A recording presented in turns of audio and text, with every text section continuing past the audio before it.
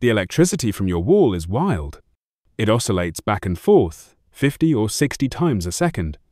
This is AC alternating current. But our delicate chips need a steady, one-way flow.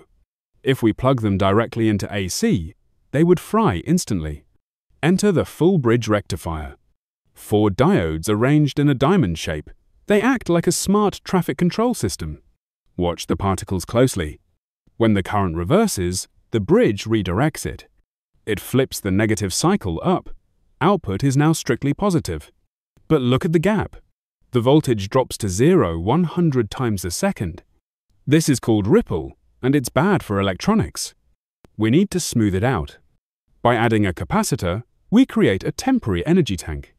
It fills in the valleys. Now, instead of dropping to 0, the capacitor discharges to keep the voltage high. We finally have smooth DC. From chaotic AC to perfect DC. This is the beating heart inside every phone charger you own.